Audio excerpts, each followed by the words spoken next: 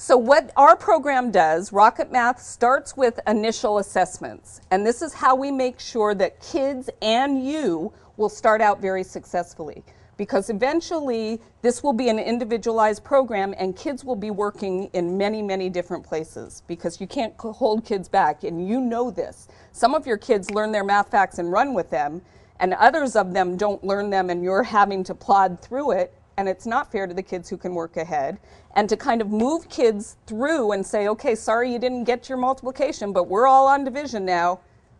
What happens to multiplication, kid?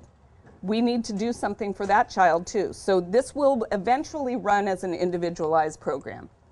There's a daily routine that is the same every single day, all the way through the program. It doesn't matter what grade you're in. It doesn't matter what operation you're teaching. But it's a very systematic, sequential routine that you will teach your kids to carry out in your program, in your classroom. And so they can run through this in 10 minutes without an issue. It becomes 10 or 12 minutes. We'll also assess kids weekly and make sure that they're progressing through the program and they're being successful. And if they are not progressing through the program, we'll work with you to figure out why they're not moving through it. So, and you will actually come to know very quickly, oh my goodness, I see what happened here. I need to do this with this student. And that will become very clear.